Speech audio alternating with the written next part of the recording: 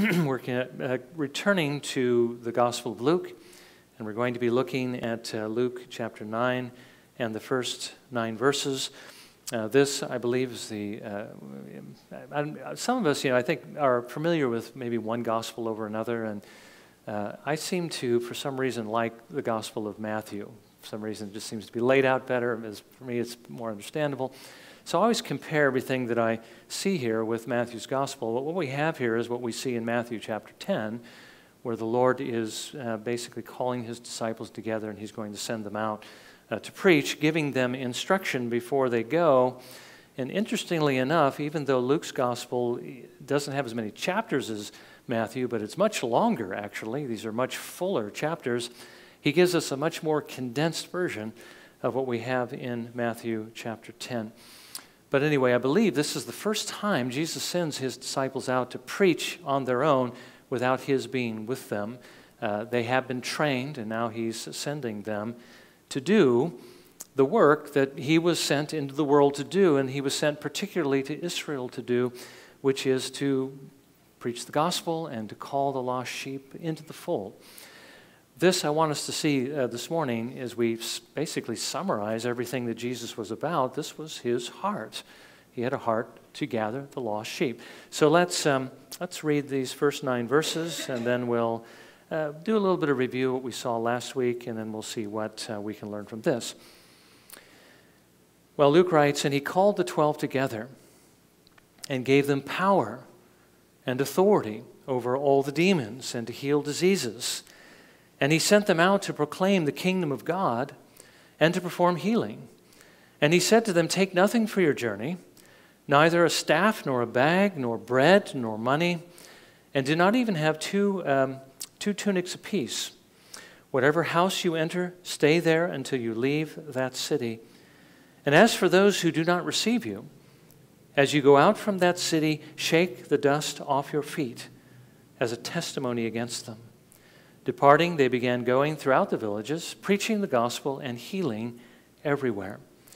Now Herod the Tetrarch heard of all that was happening, and he was greatly perplexed, because it was said by some that John had risen from the dead, and by some that Elijah had appeared, and by others that one of the prophets of old had risen again. Herod said, 'I myself had John beheaded, but who is this man about whom I hear such things?' And he kept trying to see him." Well, may the Lord bless this part of his word to our understanding this morning, and may he also show us particularly how this applies to us and how we might use it to better serve the Lord. Now, again, first of all, by way of review, and I'll just say by way of, I think, the obvious, as Christians, we certainly believe that God exists, that God is. And we believe that what his word says is true, that he is ready and he is willing to give to us everything that he has promised. But there are certain things we know from the Scriptures that need to be true of us before the Lord will give to us what he has promised. And last week we saw some of those things. We were reminded of them from the 2 accounts. First of all, the woman with the hemorrhage. I think a wonderful example of faith. First of all, we saw that we need to set all of our hope on the Lord for his help. The woman understood after so many years of trying to fix the problem on her own, by going to various doctors and spending everything that she had, that Jesus was her only hope. She finally came down to that. So she looked to him, set her sights upon him. Our Lord tells us that that's what we need to do with regard to our needs as well, and that he will give us what we need if we will set all of our hopes on him. Our help does not come from man. Our hope comes from the Lord. Secondly, we need to believe that there's nothing that stands in our way of actually approaching the Lord. Remember how the woman would not come to Jesus directly, but basically was trying to come up behind him in the crowd and being unnoticed, basically reach out and sort of take her miracle and sort of run.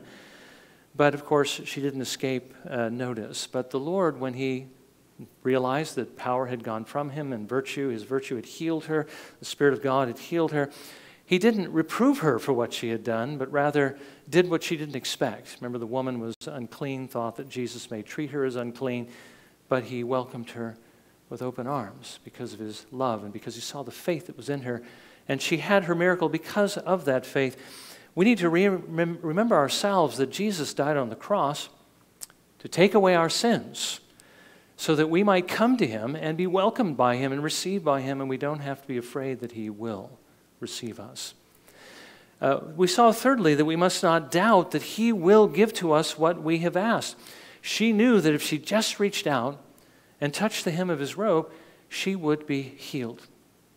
If we believe that not only that he is able, but also willing, we will have what we ask. We just need to make sure that we don't doubt. When we doubt, we're basically doubting the truthfulness, the veracity, the love of our Lord Jesus Christ. We're also reminded from the second account of Jairus that sometimes our faith isn't strong enough.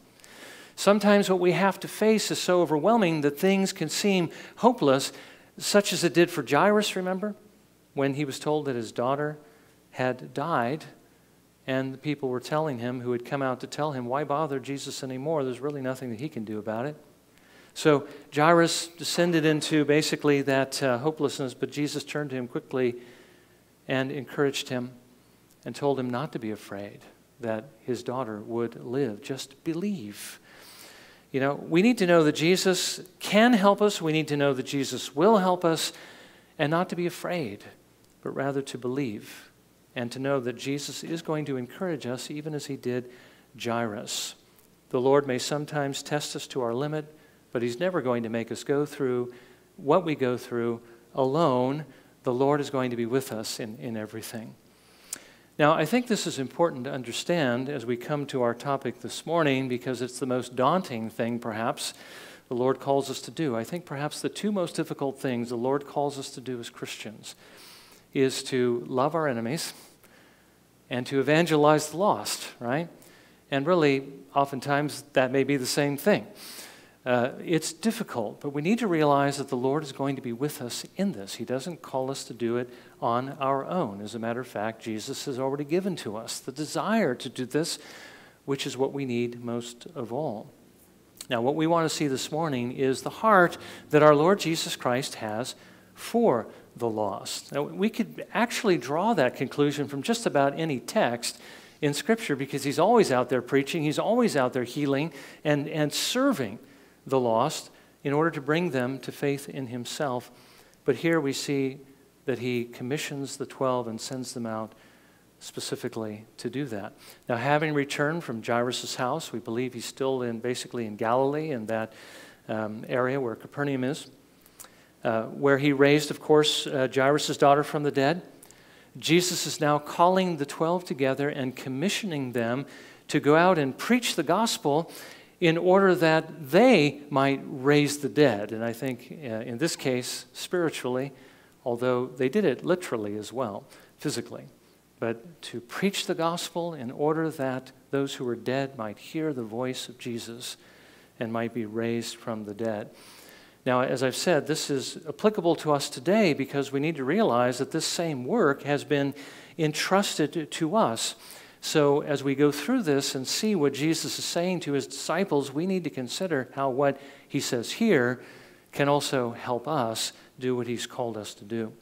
Now, the first thing we see here is that Jesus has called us to serve him in this work. And the reason why he's done that is because he has an interest in seeing the lost come to faith in Christ. He wants us to be those who are seeking and searching for the lost. Now, when he called his disciples originally, and specifically here, it was that they might evangelize, that they might preach the gospel to the lost, and when they come to faith, disciple them in order that they might also go and evangelize others. And they were to do this not just when they were with Jesus, but particularly after Jesus left to go into heaven. So this was why he was training them. This is what he was training them to do, to be fishers of men, to go and to make disciples. We know that Jesus would eventually send them out to the nations. It's the last thing Jesus did before he ascended into heaven, was give them the Great Commission. But of course, they were to begin in Palestine. That was what Jesus was doing. I was sent to no one but to the lost sheep of the house of Israel. Now, we do understand that the disciples' calling was a bit different than ours, I think significantly different. Their ministry was foundational to the New Testament church. Not only with regard to their evangelism, breaking ground and laying the foundation with regard to the initial or the first fruits of those who would come to faith in the Lord Jesus Christ, but also with regard to organizing the church and completing the New Testament. That's something that we don't do. Okay, that was unique to them. But our calling is still similar to theirs because, like them, Jesus has called us also to serve. He has called us to be his representatives to this world. You've heard this over and over again. I think it's a wonderful statement that Luther made. Jesus calls us to be Christ to the world. We are to represent him to others. We are to be his hands. We are to be his feet. We are to reflect his character, show his love. We are to serve as Jesus served. This is shining the light so that others may see and glorify the Father who is in heaven. This is what Jesus has called us to do in the Great Commission. We are to share with others what Jesus Christ has done with those who are around us, those who are near, before we would go far. I think we're still pretty busy with those who are near. Our family, our friends, our neighbors, people that we work with. The Lord has called us to be his ambassadors, to be his representatives, to represent Jesus to others. So that is how we are similar to the disciples, aside from the fact that we also are inheritors of the kingdom, that we are working now, but one day we're going to be able to rest from our labors with an eternal rest. So while we have strength and opportunity, this is what we are to be about. Now, secondly, he's given us the power to do this. And again, he gave us the power because he has a heart for the lost. He wants the lost to be saved. After Jesus called the 12 to himself, he gave them power. He gave them authority over demons, over disease. And this was to prove that God was with them and make their audience pay attention. When you raise somebody from the dead, that stops traffic. People pay attention. And when you heal somebody that has visible disease, that basically does the same thing. Or you cast the demon out of a demoniac. Now, he also empowered them to preach the gospel.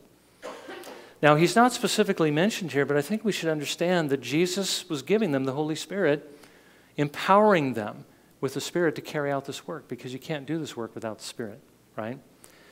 You can't believe in the Lord Jesus Christ without the Spirit. But yet the disciples already loved him. They already trusted him. They were already following him, even knowing what it was going to cost them eventually in bringing this gospel to others. Did they do that in their own strength? No, the Spirit of God was working through them. So they had the Spirit of God, but now Jesus is giving them the Spirit in a more powerful way to carry out this work, giving them authority over, again, the forces of darkness, against disease, and power to preach the gospel. Now, Jesus has given to us the Spirit of God, hasn't he? And he's given him to us in a saving way. He's given us then basically this same heart and the same desire that Jesus has to reach out to the lost. The reason why we have it is because we have the Spirit of God in us. That is true if we are loving him, trusting him, and following him this morning. And we understand that post-Pentecost, the Lord has also made available to us an even greater power than the disciples may have been, had access to in their days, although it's kind of hard to realize how that could be. But we have seen the Lord work very powerfully even since the days of the apostles. But we have access to this kind of power. Now, what is this power really? Well, it's the work of the Holy Spirit. But I think what it is not giving to us any new faculties or any new abilities, but rather it's giving to us more of what he's already given to us when he saved us, and that is more love, a greater love that produces a greater zeal, and that produces also a greater courage. Remember what Paul wrote to Timothy in 2 Timothy 1:7. For God has not given to us a spirit of timidity, but of power and love and discipline. Now, sometimes you might think that there's a distinction between these things. How do you overcome fear? Well, you overcome it with love, don't you? Love helps you to break through those barriers and to love the object of your love.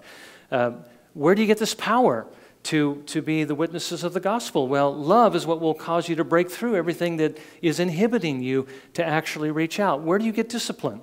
Well, it comes from loving the Lord enough to basically discipline yourself for the purpose of godliness. So what he gave to his disciples was really an injection or infusion of more of the Holy Spirit's work, more of this love, and that's also what he has given to us and what he makes available to us. Now, I'm not saying by this that we have the disciples' authority over the demons or over sickness, but we do have the Spirit's fire in our souls to empower us to be his witnesses in this world, to shine his light. We have that. Of course, we need to nurture it. We need to strengthen it. We need to make sure we don't quench it and grieve the Spirit of God. Okay? That's very important. If we are not putting the Lord first, then we're not going to experience this power. Now, next, Jesus has given to us the command to go. Because, again, he has a heart for the lost. He wants to use us to reach the lost. Now, having trained the disciples, remember Jesus didn't just call them from their fishermen's tasks and their nets and throw them straight into the field. He was training them for some period of time. But having now trained them and having now given them this power and this authority, he gives them the command to go. And we need to understand that this really is the goal. Okay, this is the end. The means is discipleship, and that's what Jesus was doing with his disciples, discipling them. But the end, the goal, is evangelism itself. Discipleship is like being in school. You know, we go to school to train for a particular vocation and so forth. Evangelism is doing the work that we've been schooled for.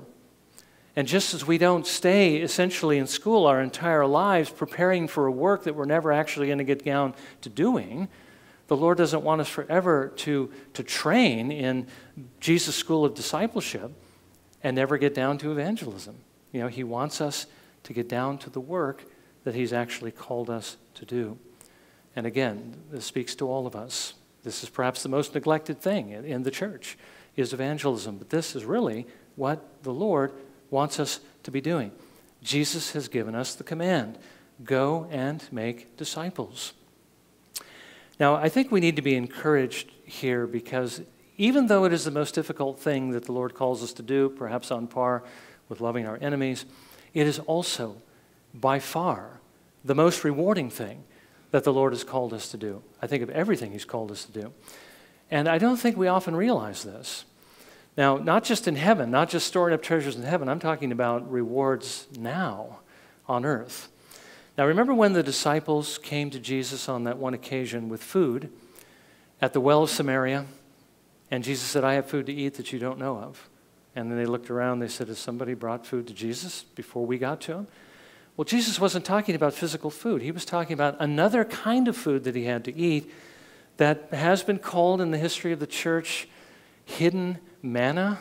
It is heavenly bread, and it's hidden because you really can't see it with your eyes. It's more of a spiritual food that the Spirit of God gives, and it is a food that fully satisfies. Remember what Jesus said on that occasion? My food is to do the will of him who sent me and to accomplish his work. Jesus said, that's more satisfying to me than the food that you've brought me to eat. And you know, it actually is. And the Lord, I think, feeds us with this food much more abundantly, if we can put it in those terms, when we do this particular work, because this is the one that is nearest to his heart. And this food does satisfy. It satisfies the soul almost like nothing else because it is a communication of the Holy Spirit. And he's the only one who can really satisfy our souls. This is how Jesus feeds us. Now, fourthly, we also see in our text that if Jesus calls us to do this full time, he says that we should be supported by those we serve. And the reason is because he doesn't want those who are doing this work to be encumbered by trying to earn a living while they're trying to do this. And the reason is so they can devote themselves to doing this. And Jesus wants them to do this because he has a heart for the lost. He wants to see them saved. Now, he told his disciples to take nothing with them except the clothes on their back. When they entered into a house, they were to stay there. When somebody offered them hospitality, stay until they left that city. He wanted them to be sustained by those they served. Now, we might look at that and say, well, that's unusual. I mean, why would Jesus call them to do that? But we need to understand that this is essentially what they were doing all the time. This wasn't anything new, right? Because this is how they were already being supported by those that they were serving, right? Did Jesus have a job that he was doing on the side, or the disciples? Do we see them going to their work and then basically, evangelizing part-time? No, they were doing this full-time. And for the most part, their needs were being provided by those who were following them. Luke already told us about the women who followed Jesus and were supporting him and his followers from their personal means. That was actually the last chapter we were looking at. So if this is what Jesus has called us to do full-time, this is how he intends for us to be supported. Paul says exactly the same thing in 1 Corinthians 9, verses 13 through 14. He says, "Do you not know that those who perform sacred services eat the food of the temple, and those who attend regularly to the altar have their share from the altar? So also the Lord directed those who proclaim the gospel to get their living from the gospel." He wants them to be supported so they can do this work. Now, if that's what he hasn't called us to do full-time, then the Lord tells us we are to support those who actually are doing it full-time. Paul writes in Galatians 6:6, "The one who is taught the word is to share all good things with the one who teaches him." Basically, provide for their needs. So this is how the Lord has ordained that we be provided for, or that his work be sustained. Now, fifthly, if we share the gospel with someone and they don't listen to us, we are to move on to someone else, okay? And again, the reason is because Jesus wants the lost to be reached, and he doesn't want us to waste time with people who aren't going to listen to us.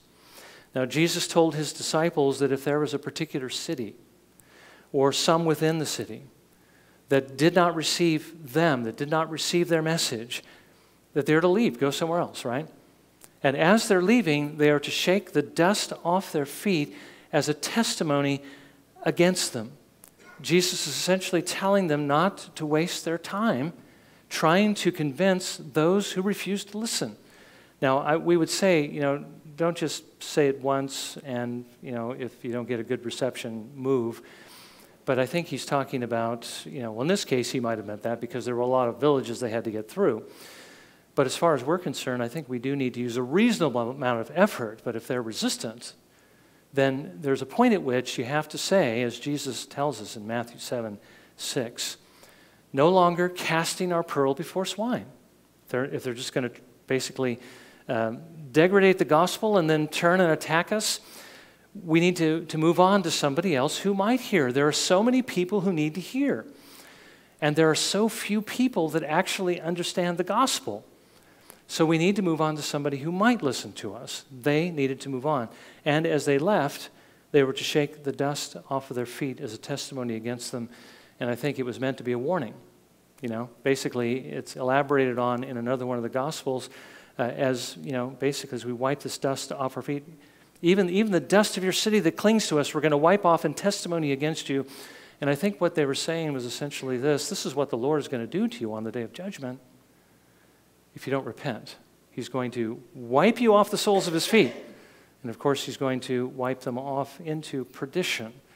So it's a warning, leaving them with a warning. It's, everything is not okay if you've rejected the Lord Jesus Christ.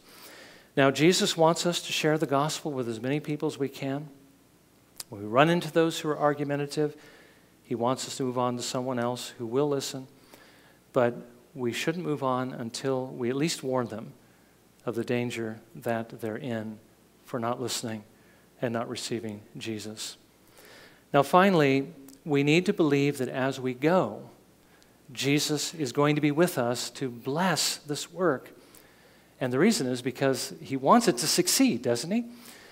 Jesus has a heart for the lost.